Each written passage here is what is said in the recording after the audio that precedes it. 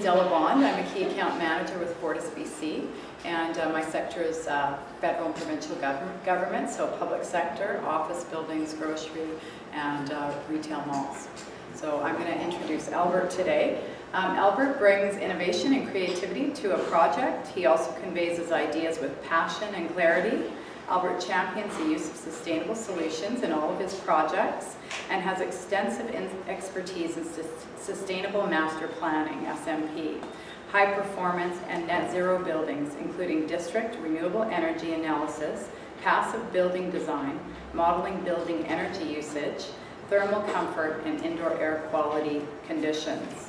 He has a wide range of experience in Canada, US, and Asia, including the SMP for several university campuses and consulting services for mixed-use developments in North America and Asia.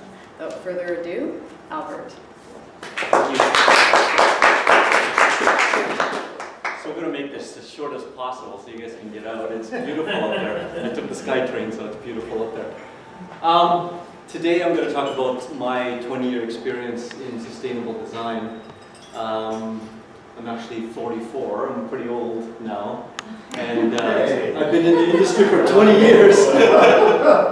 Sorry. I just lost half a round. I feel that way, but it seems like a long career, and I'm going to sum it up for you guys today. And that's it, one slide, but I can show you about sustainable design. This actually affects, let me step back. I asked my wife, what do facilities managers do? Because she used to work for Gateway Property Management, and I think they deal with them, and she said, well, you know what, they do a lot. You know, if there's complaints in the building, they look at mechanical systems, electrical systems, things like that, and cleaning and everything. I went, well, this is perfect, because I'm a mechanical engineer, and I design everything that screws up in their lives. So this is probably good context for you guys. So this is what I believe in, and what I learned over 20 years in summary, that sustainable buildings should not be high-tech. Sustainable buildings should rely on old technology and as simple as possible. I think the most successful projects that I've been part of, and I'm going to show you at least half a dozen projects, they were very, very simple. And the projects that I failed and had issues with, commissioning, future maintenance, and for what you guys do, are these projects. Very complex buildings and systems. So hopefully I contribute to your happiness today and make things a lot simpler for your career and jobs. So this is it. I look at things like, and I relate to these kind of things. That's radiant heating. The caveman actually invented radiant heating. This is a technology that I ran into a few days ago. This billboard actually condenses water and provides drinking water. Right. Some of these technologies are old technologies. This is, of course, the process is old. Wind turbines were not used for electricity in the olden days. They were used to run pumps, right? So we're actually not using them in the right context, and I'll get to that later. That's how you design buildings in Saudi Arabia, in the Middle East. Not glass towers with 10, 20, 200-ton chillers to cool them off. They were done this way, and we don't listen. We don't pay attention to how things are being done. And I'm sure you're noticing that buildings in Vancouver look like buildings in Toronto now, in condominiums. It's wrong. It's the wrong way. It's not climate adaptive design. Churches have been around for so long. They work. They never see any maintenance issues or anything. I know they're older. That is the most sustainable building in where I'm from, in the Philippines. It's the Nipa hut. Slope roof. You know, the rain, the monsoons, everything. Why are we building flat roofs in Manila? And they leak. And you wonder why they leak. Well, look at what our ancestors did. They sloped the roof. They have shading, natural ventilation. It's raised up so the cool air goes through the bottom. See, we have to look at these kind of things. And once again, I'm proud. My sister emailed me this the other day. these Filipinos in the slums of the Philippines invented this light. It's a Coca-Cola bottle with a detergent or some bleach in it. And they have daylighting with no electricity in their houses. It was invented from the slums. Okay? I'm implementing this technology right now on a few of the projects I'm working on. This is the smartest DDC control you can have. They're ants. Basically, when it gets too hot in their ant mounds, the worker ants make bigger holes at the bottom so that they have more natural ventilation through their ant mound. That's DDC control. So I'll just start from the beginning. I started in Winnipeg, very, very cold climate, and I learned the hard way of how to design in cold climates. When I started looking at sustainable systems, I looked at mechanical systems, and this is your greatest nightmare, people, right? Maintaining this type of equipment. It's my sort of way of designing net zero buildings is to eliminate these systems as much as possible. Eliminate mechanical systems as much as possible. So I looked at this as not necessarily the best approach in sustainability. Looking at the efficiency of chillers, looking at the efficiency of mechanical systems, looking at efficiencies of electrical systems, right? That's not, it's a limiting factor. It's limiting to what we can do. By the way, the people who design these systems are the best at Googling the newest technology, right? They find the latest technology in chillers and so on and so on. Air conditioning systems, there's VRF, there's geothermal, all these kind of things are coming up. You can't keep up with them, right? And I'm pretty lazy, so I try to not know all this stuff, right? And then LEED came around. I'm sure you're familiar with LEED. LEED, you know, I think the purpose of LEED was to take the bottom feeders and raise them up. But the people in the middle and the people that are extremely sustainable, LEED just gets in the way. And I'm just being very, very blunt with you. It just gets in the way. Just imagine, you know, I've seen a lot of design charrettes with owners, and there's a LEED meeting and you're looking at points, and the owner is like, how's all this stuff? Right? We're bombarding them with what they don't need, right? There's too much information. And I think it's good for a few reasons, and it's not good for certain reasons. So in 2006, this is me. Let's see here, striving for nothing. This is the first time I presented on net zero buildings in 2006 in Greenville in Denver. Next door was David Suzuki. You can Google it. He was, at the same time I was presenting, David Suzuki was presenting, and I had 200 people standing room in 2006. Because it's the first time everyone's, in my records, anyone has presented on net zero energy buildings. So if you Google net zero, you'll get thousands of hits now. I remember the time where I came back from Denver and I said, Edward Smith was the CEO of Cobalt Engineering at the time. I said, hey Ed, we need to trademark net zero in 2006. You know, we could be famous for all this stuff. He said, nah, too many lawyers, it'll take too long, all this stuff. So now net zero is a buzzword, right? Anyways, that is the actual presentation in 2006, and I was at Cobalt at the time. And that's how we design net zero buildings.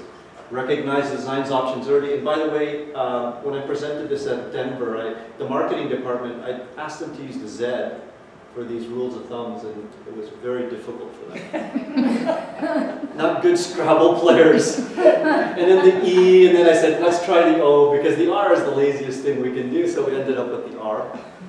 Recognize designs options early. I've actually never seen a facilities manager at the beginning of the design charrette on any of my projects. You guys should be upfront in these projects, because you have a lot of input to provide. Really, the engineer designs it and he's gone after it's built. That's like probably 10% of the lifetime of this building. And then you guys inherit it and you're there forever. So you should have some say in how these buildings are designed. Reduce your energy consumption. Number one rule. Not Google PV panels. Not Google chillers and boilers. Right? Not Google net zero. What did everyone do? No, reduce your energy consumption is the most important thing on net zero energy buildings. Use daylighting, natural ventilation, all this stuff. We won't get into that. Remember the laws of physics. Hot air rises, and as you can tell, I'm sure you've seen all the air conditioning systems blow the air from the top down. They don't follow the laws of physics. None of these systems do. Hot air rises, and I'll show you all the projects that I'm in part of. We supply air at the bottom, and we let the hot air rise. It's quite simple. Because if you don't follow the laws of physics, you're wasting energy. Okay? And then any energy you use, you recycle and recycle. So who knows the first law of thermodynamics? Anybody? You do? Energy can be created or destroyed. Pretty good. Yeah. Energy is neither created or destroyed. Pretty good. You just missed one. So energy in that's strange. Let's skip here quickly. Energy from the grocery store at the Olympic Village. I think this is Whole Foods. We take refrigeration energy, waste heat. It turns into the coldness to produce cold produces a byproduct of heat, right? In these freezers and refrigerators. That is a lower grade heat. You can't destroy that lower grade energy. We take that energy and we use that to heat our building. Okay, for the Olympic Village net zero building. We'll get to that later. So you recycle and recycle. Energy can't be destroyed. It just changes form. So what's the second law of thermodynamics? Irreversibility. Yeah, entropy. So all energy goes from a high state to a low state and eventually dissipates into the environment. That's entropy. So until we get to that entropy state or that high state, we can reuse and reuse. That's true perpetual motion, if you think about it. Just that we can't figure out how to use that energy all the way through. So, having said that, can I tell you guys right now, there is no energy problem on the Earth? Does everyone believe me now, after understanding the laws of thermodynamics and everything? The only problem we have as humans is we're addicted to high-grade energy. We're addicted to electricity, and we're addicted to natural gas. So don't say that we have an energy problem. We have an electricity problem, and we have a fossil fuels problem. That's it. Okay? Until the sun disappears, we will not have an energy problem on the Earth. No energy problem. So the trick to us, and I'm going to show you a lot of examples, we need to rely on low-grade energy sources, natural energy sources, not high-grade electricity. Okay, so the last thing we do is we offset any energy that we use, we offset that energy with renewable energy. That's how we get the net zero part of the equation. Okay, so 2006 to 2012 came around, and I started, with Cobalt Engineering, saying that all our buildings we should look at net zero. And in 2000, the reason why I put 2012 here is I left Cobalt, or now Integral Group, at 2012 to enjoy. You've seen my daughter there, so I said, I'm going to sort of semi-retire and enjoy her growing up. I was all over the place at Cobalt. I was business development. I was in New York, Manila, Thailand, everywhere. And I'll show you the map that I went everywhere. So, anyways. 2002, let's finish with this project. This is the Olympic Village, and I don't want to get into all the horror stories and the bad press. It's these suites are not expensive because of sustainability, right? I'm going to give you my truth, not the press's truth. The reason why these condos are expensive is because someone had to pay for the Olympics, right? And there's a bad financial situation. There's so many other reasons. It's not the sustainability part. The net zero building only had a 2 to 5% increase in cost to go to net zero as a premium compared to all these condominiums on the site. So it's not a big deal. Okay, so we have our net zero. It's 64 units of social housing, City of Vancouver, triple pane windows. We have R40 walls, we have a green roof, everywhere is a green roof on all the buildings. We took the corridor on the south side. We took it out of the middle and put it on the outside so we don't have to heat and cool and ventilate the corridor. And we don't have to light it up. So we saved energy just like that.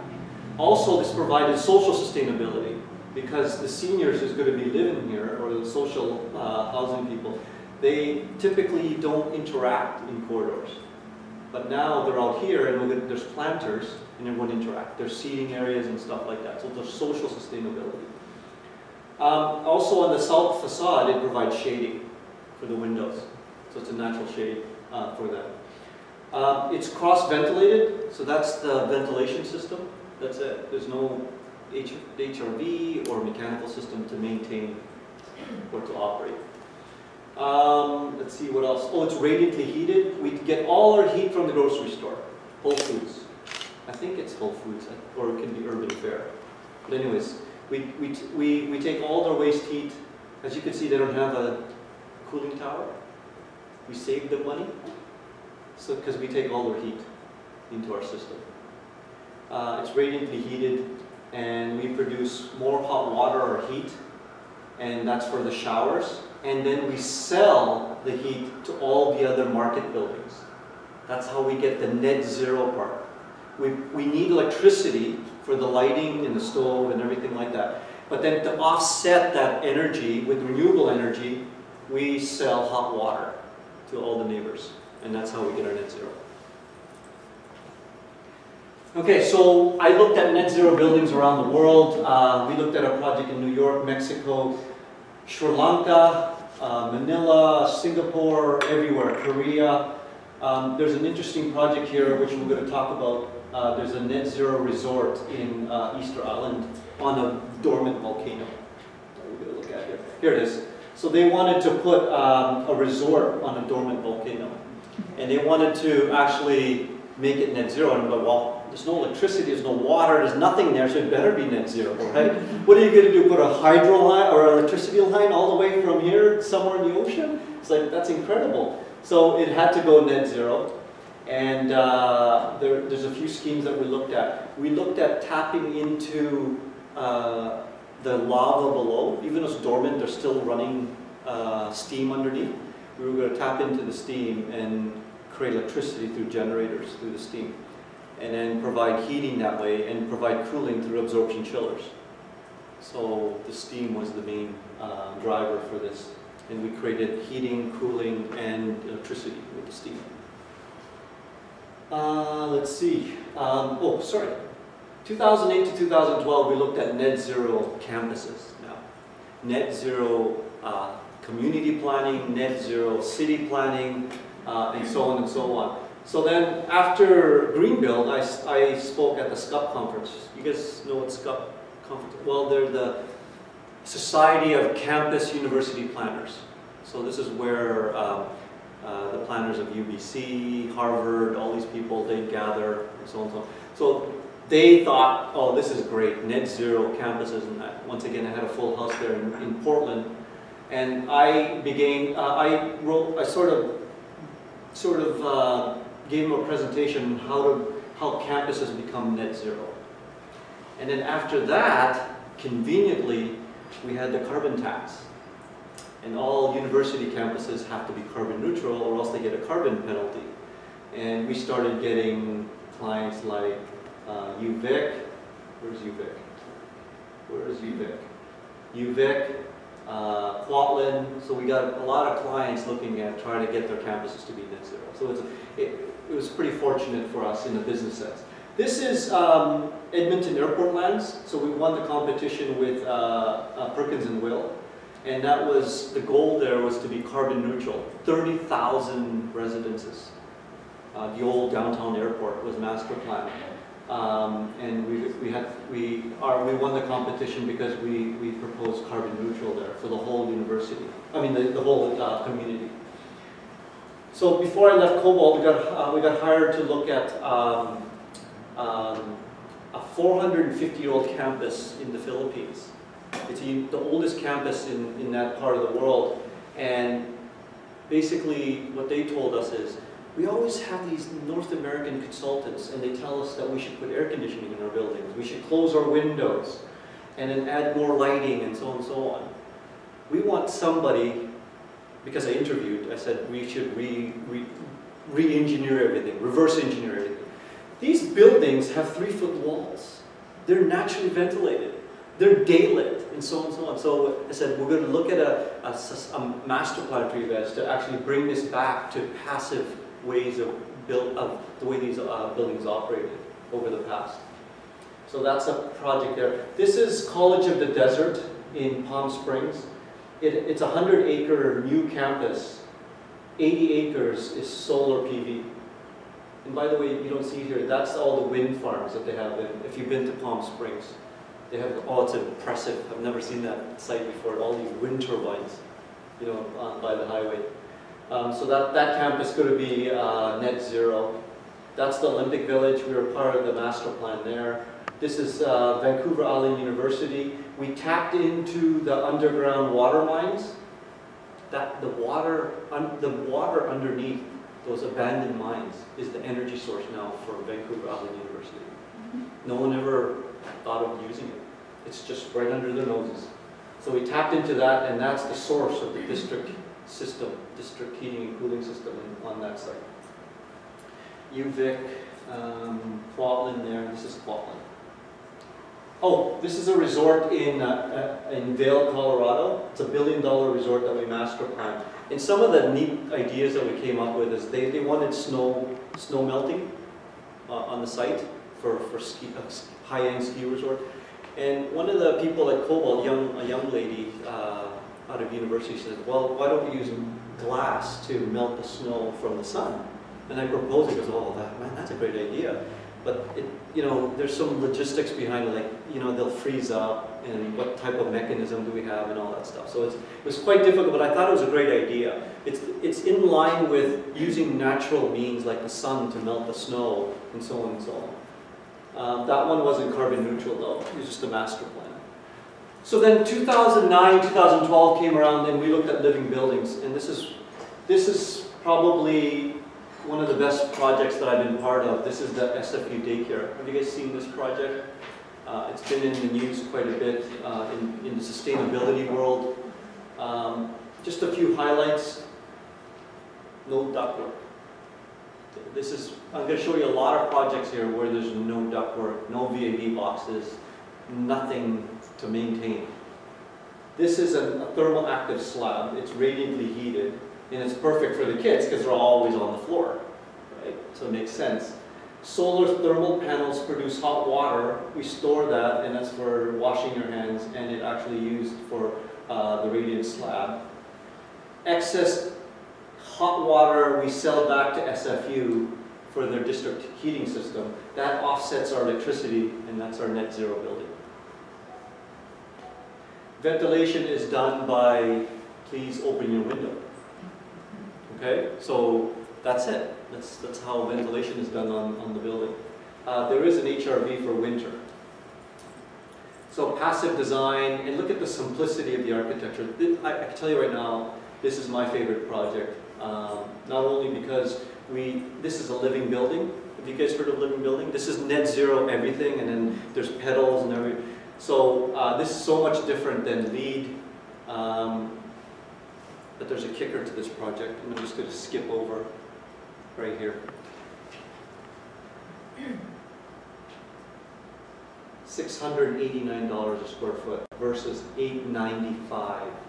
Typical daycare in the Lower Mainland. Net zero, sustainable, simple to operate, simple to maintain, at 20% less cost, overall cost than the average Lower Mainland daycare. That is the most important part. And I'll go back there. So that is probably my favorite project because, anybody can design. Every engineer has the technical know-how. The only difference between a good engineer and a great engineer is passion and determination to get things done. We're all technically equal. Anybody can design this. But the prizes that you win, or in my opinion, is can we make these buildings at cost or below? Can we design them so that they're actually lower than regular building cost? And this one did. Okay, lessons learned, just quickly through. So throughout my career, I was looking at sustainability and trying to change the market. That was my job at Cobalt, is to look at different ways of being perceived as engineers and looking at new ways of designing buildings. And what I found out was that as engineers, we're wired to improve on certain things. We got this thing, and then we improve on the handle, or this thing seals up better, and then that's creativity for an engineer. I looked at things like how Google does it and Apple does it, and I analyzed that while I was at Cobalt. And then I started to figure out what my daughter does. Basically, you give her rules and she doesn't care. And then she does something else, and I'm going, wow, that was pretty good. Because what happens is creativity occurs when you have no rules. Okay, creativity occurs. The sign of creativity is creating something out of nothing. That's my way of looking at creativity. If I was just to improve on this, and that's typical engineering, that's not creativity. That's not creativity at all. So when I woke up that one morning and they asked me to present at Greenbuild, I said, we're going to go net zero. We're going to go net zero. And then I produced my presentation. And that's sort of my example, my world of how I thought about creativity. And it was 2 or 3 in the morning. I said, let's do net zero buildings. We went through that. Okay, integrated design. So everyone's familiar with integrated design, which you guys aren't part of, which I wish you guys were. Maybe are you guys in project managers, architects, engineers, construction, commissioning agent, building users? That's close. Building owners, that's getting really close. There it is. You guys aren't here. So you guys are part of this. But how come I've never seen anybody in my meetings? There's nobody actually practice integrated design. Oh, There's an exception.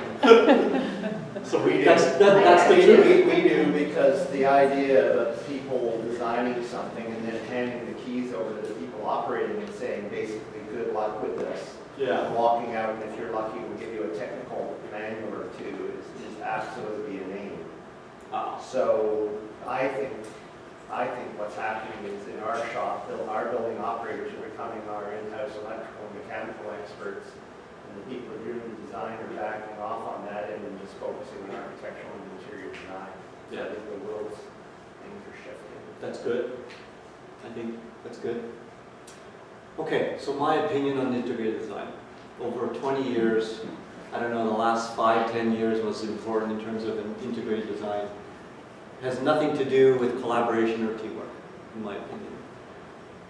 We have a fixed cost. How do we transfer costs from mechanical to architectural to make the building more passively performing and make it simpler?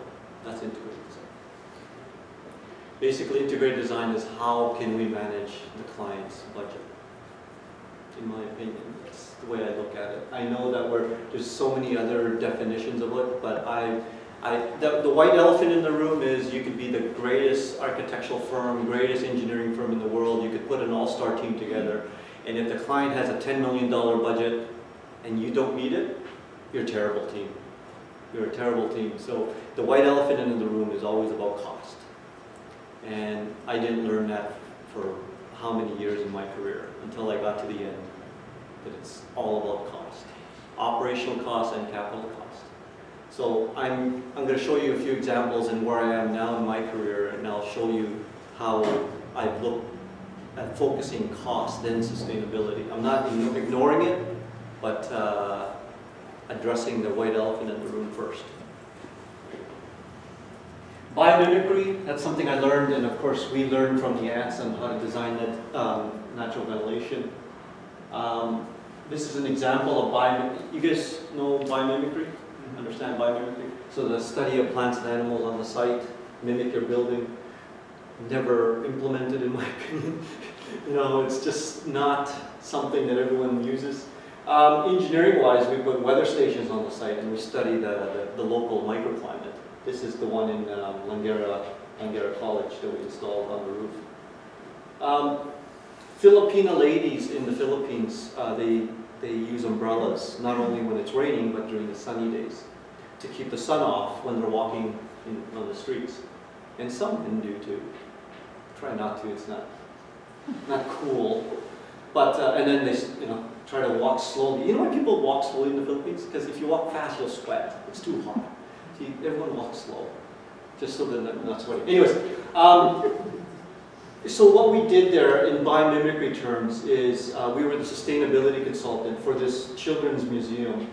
And basically, I inspired the architect to put an umbrella over the, because the questions were, okay, solar control, how are we going to limit air conditioning and stuff like that. So it's, do we look at shading, do we look at glass, do we look at insulation, type of concrete, and go, why don't we just put an umbrella on the whole side, on the whole building, and then that's it, that's solar control.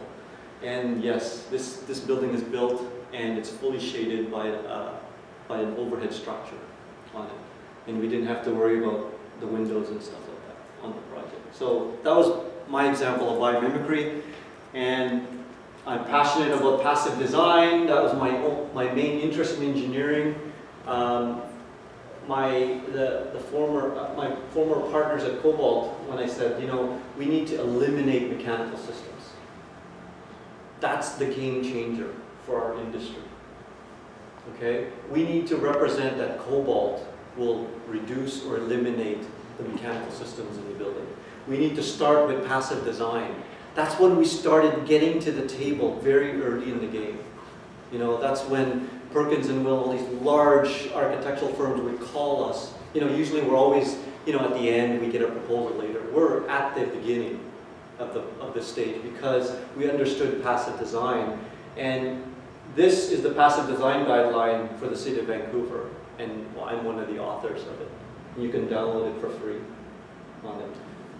So how we won this project was there was 19 architects in one engineering firm, and we won it. So, and I made fun of all the architects. I called them all up and said, hey, we won this thing. Do you guys want to work for us? Anyways, passive design is architectural, but it has a lot of science behind it. There's a lot of science behind it. This is good for you guys, honestly. Managing expectations. Okay? When you have a sustainable building or a passive building, sometimes it's not 20 degrees. Sometimes it's 24. Okay? So when we design the building, if the user group or the ownership group understands the intention of the design, so we can manage expectations. When it's 26 degrees in that building, you shouldn't get any complaints. That's managing expectation. And I know this is kind of, fluffy and everything. This is very, very effective. Because everybody has this thing that the building should be 20 degrees, 24/7, or else I'm getting out of here. Right? That's the expectation that we bring to North America. This little boy is expecting a blue sweater for Christmas, and he gets a red sweater.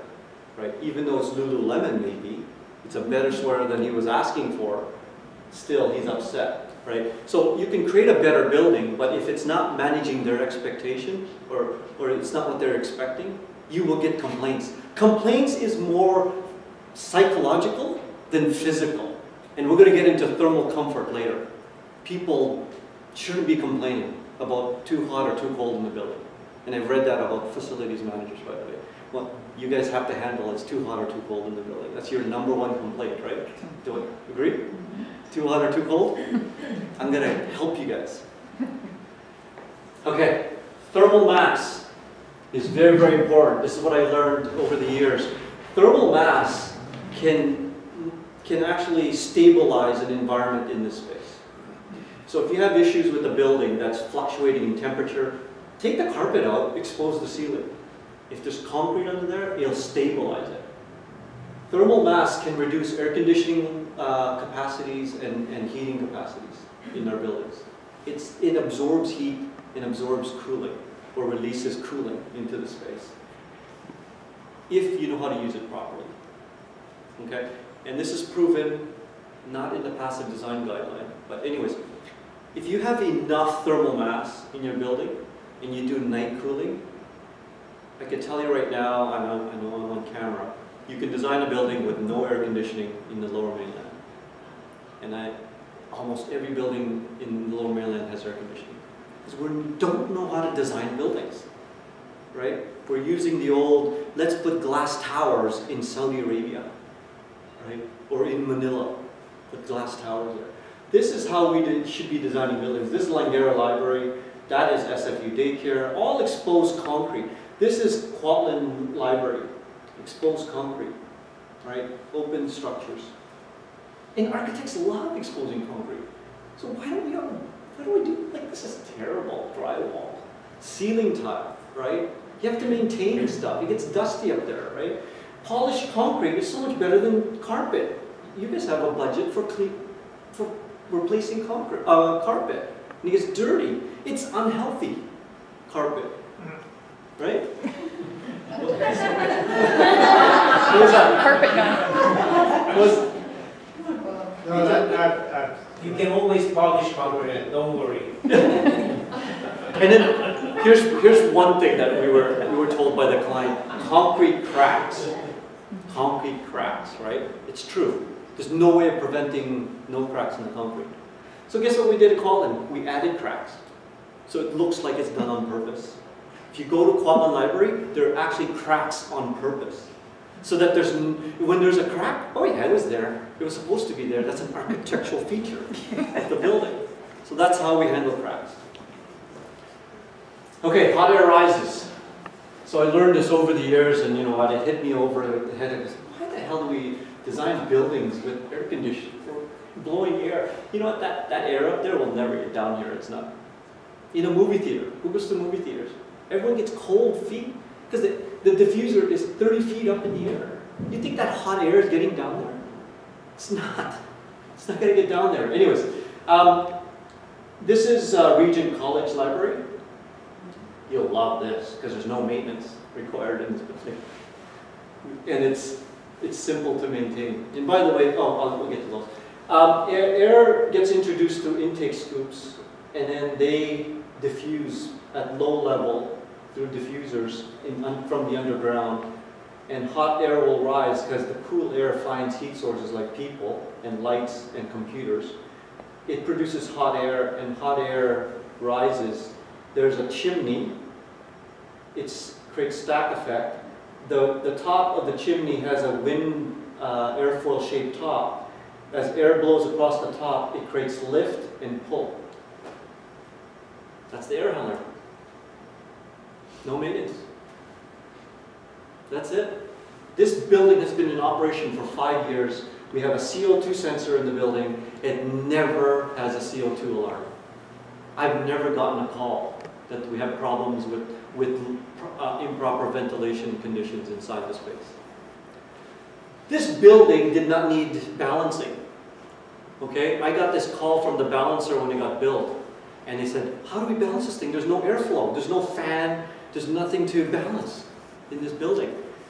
This is how the building works. If there's one person in the space, every person here produces 50 CFM of hot air. We're full of hot air, right? We make hot air. It creates a plume, and it's scientifically proven, and it goes up. So you create this plume. So if there's one person in this room, it will pull the air from the outside and then exhaust. When you're blowing air, it goes straight up and doesn't go everywhere, like this does. The pollutants actually go everywhere, and it goes straight up. If there's 400 people in the library, that's 50 CFM each, then it pulls more air. It's self-adjusting. It's self-balancing. That's why we never get CO2 alarms in the building. That's it. That's the ventilation system. The heating is done by radiant heating. Cooling is done by underground water. And the heating and cooling and ventilation energy is by just 1 kilowatt of energy. 10 light bulbs to heat, cool, and ventilate that library. 1 pump. It's simple as it gets. So your contract is to maintain this pump. It's that simple. 5 years in operation. We did have to supplement the solar thermal, or it was replaced by some boilers because we couldn't get the solar thermal panels on the existing Regent College roof. It didn't pay back because we had to structurally enhance the roof. That added to the cost of the solar thermal panels. Oh, by the way, this building, if we went conventional with air handlers and ductwork and VAV boxes everywhere, it would have cost so much more. We saved the client the money. And it's easy to operate and easy to maintain. Okay, so here's your comfort issue. And you guys always have this issue. I'm going to tell you right now, it's not the mechanical's fault why it's too hot or too cold in the building. You will never solve some of the issues of being too hot or too cold in the building by the mechanical system. You will actually make it worse. Okay? The reason why southwest offices are too hot is because there's no shading on the window. That's it. So when you look into, when I get called and I said, well, it's not my fault, it's the architect's fault. They didn't put shading on the window. Even in Vancouver, if you know, all these full height glass, the main problem of being too hot in a space is what we call radiant non-symmetry. That means that there's a stove or some fire over here, 40 degrees Celsius glass, and then on the other side, the air conditioning is giving her this 20, 25 degree side. The radiant non-symmetry, you cannot stand. It's very difficult to be in that office. That's what we call radiant non-symmetry. That's too hot. Not the air temperature. This air temperature is regulated by your thermostat on the wall, but the thermostat on the wall does not tell you how hot or cold you are. It's the radiant, it's the surface temperatures of the room. So when you come in there to see a complaint, you should have a gun that's measuring surface temperature. Because air temperature does not tell you how hot or cold it is in the space. And by the way, it's not my fault because I designed the system to produce 20 degree air temperature in the space. So the mechanical systems have been designed properly. The architectural systems have not. That's why we work with a lot of architects to produce comfort. The first line of comfort is always the architecture, not the engineering system. The engineering system, and there's a joke out there, engineers were put on the earth to fix architectural mistakes. Okay? So basically, for the same example that I use over and over again today, they can build glass towers in Dubai because of engineering of the glass towers, right? That's not the right approach. So anyways, that is your radiant non-symmetry. That's your number one complaint when it's too hot or too cold in the space.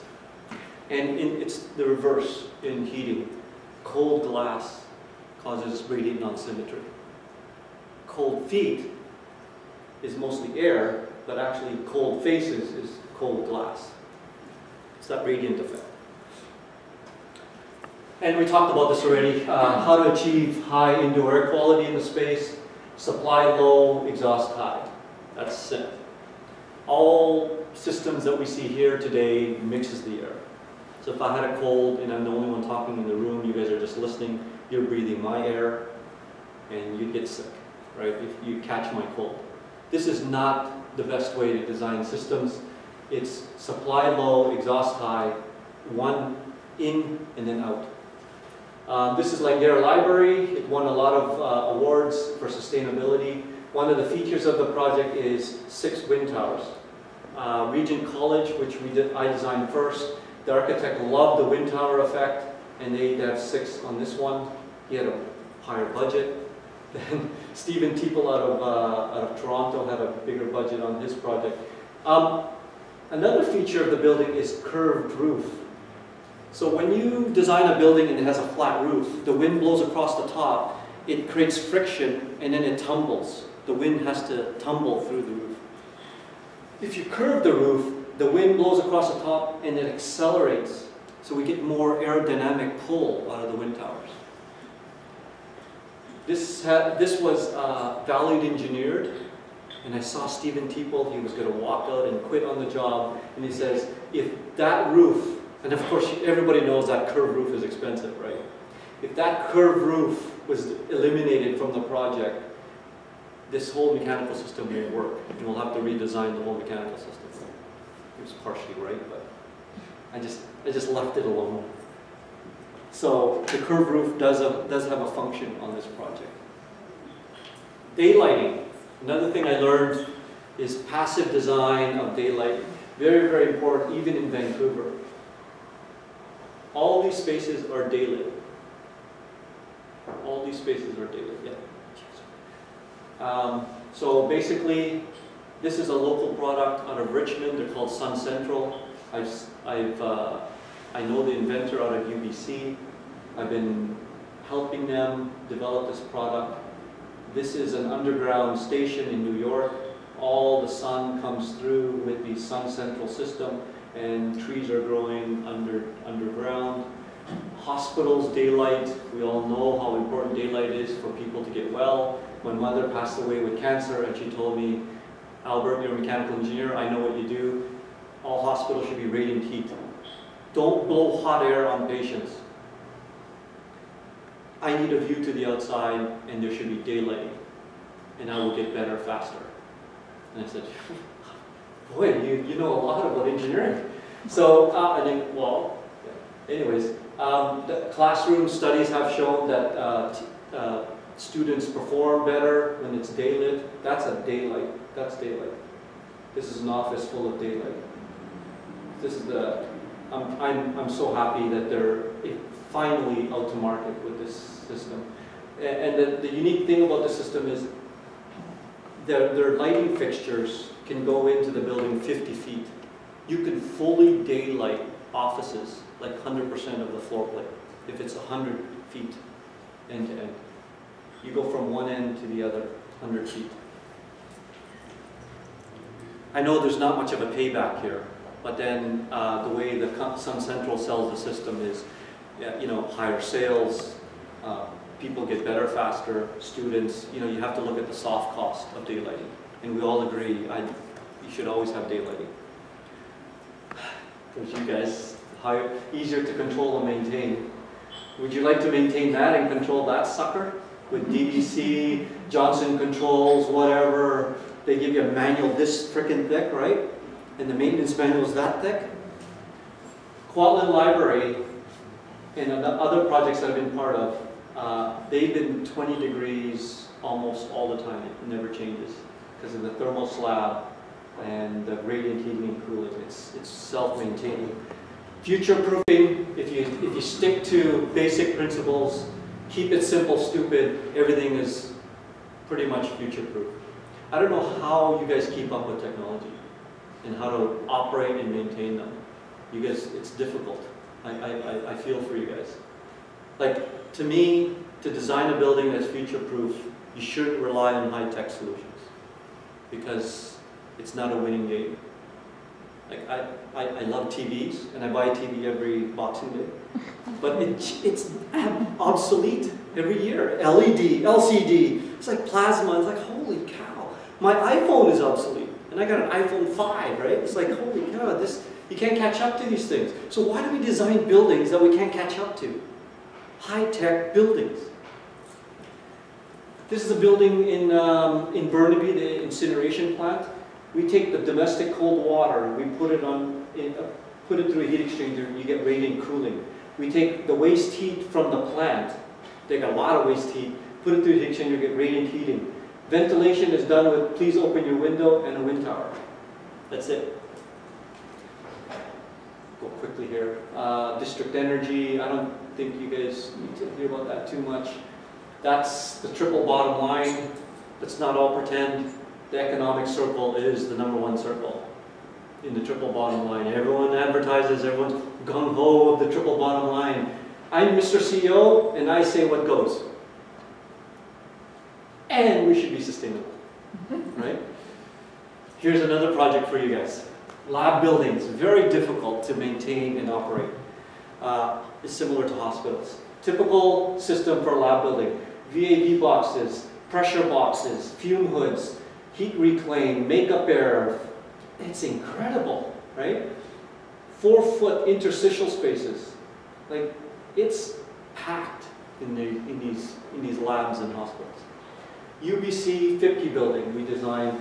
We took out the interstitial space. Everything is radiantly heated, cooled by the slab. All the air comes through the skin for makeup air. Only ductwork is in the corridor for fume hood exhaust. We reclaim We dropped the building 3 feet for every floor because we eliminated all these systems. We saved the UBC $500,000 in mechanical equipment cost. And this building operates at 50% less than the neighbor lab building designed by the competitor at the time. Because they keep track of utility bills. And they always email it to me. Until now, this building is operating way beyond what they've expected in terms of energy costs. If you put that in real dollars, how much they're saving, they save nearly $70,000 a year in energy costs in this building. And there is no payback. There was no premium to do this building. Because we took away all these systems that they didn't need. And guess what? The building operates 20 degrees all year long. And the thermostats really are almost dumb thermostats on the site. Because when you turn the thermostat hotter, it takes 6 hours before the slab can heat up. Right? And once again, managing expectations. We told them that this building will be one temperature all year long. So now we're managing expectations on that. It's a good project. And that's how simple it is. Our only ductwork in this building is in the corridor. That's the fume exhaust. We couldn't do the fume exhaust passively or naturally because we'd kill some people in the building with the fume exhaust. Like, you know, why don't we relieve all the contaminants into the corridor and then relieve the corridor? But that's not going to work. Business case. This is a project we did in Los Angeles at CNN Top 10 Sustainable Buildings in the World. It has in the west facade that's hard to shade, it has a metal grate with holes in it. So all the holes were engineered so that you could see through it as a view, but the sun doesn't get in. It's just science of light and how it bends and everything. You can open it, but it's neat.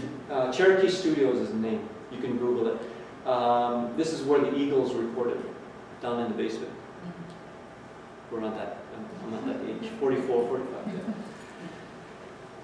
That's the most important part of a great engineer, a great architect, or a visionary, is all about communication and understanding passion. That guy, I read a lot of his bio. Have you guys seen Simon Sinek? You should TED Talks him. Simon Sinek. Great companies occur of the why factor. Apple, because we're cool. Why do you buy Apple? Because it's cool, right? Most companies are structured this way. How we do it, and this is what we do. That's it. But why we do it makes great companies. That's how Apple is structured. If you look at Starbucks, Tim Hortons is better coffee, right? Everyone agree?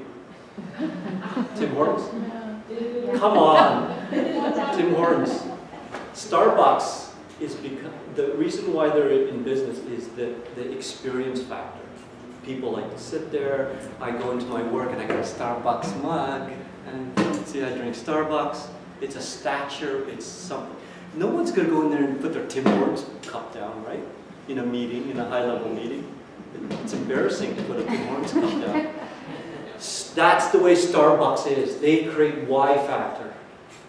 That is how does this relate to sustainable design? Well, if you have a passive engineer or passive architecture that can't get the client excited about building net zero buildings, it's not going to work. You're not good. Decisions are based on emotion, not technical, not financial. Even though I said finance is a big thing. You make decisions on emotional state. Dalai Lama, Lululemon. Who buys $100 shorts? He's worth $11 billion now. This guy Chip. Because he created a culture. Who does yoga? I have a hard time doing yoga, but I buy Lululemon anyways. Anyways. Design versus performance. This is what you guys do. What we modeled as engineers never perform. This is our modeling results. This is a study's been done. This is actual building performance. It's all over the map. Okay? How do we solve that? This is a company that I own, and I know that maybe just the context of what you guys can see in the future. iSmart is something I'm doing now. It has I'm creating an artificial intelligence in the building. So the building actually is programmed to learn. We create code. If it's too cold in the building, I go in and I constantly add code to the control to check this, check that, so that the next time it's cold, it does all that. Eventually, there's no such thing as artificial intelligence. There's going to be enough rules in iSmart that the building should operate on autopilot. That's for you guys to take home. I have at least 7 interested parties before I even launched iSmart. So anyways, I don't want to get too much into that. That's the future of how to actually make buildings operate the way they were designed. Yes. How do you balance that with promoting passive design? Well, passive design is, you know, getting the load down, all that stuff, right? Reducing energy consumption. This handles how do we guarantee that the building actually operates the way it's designed.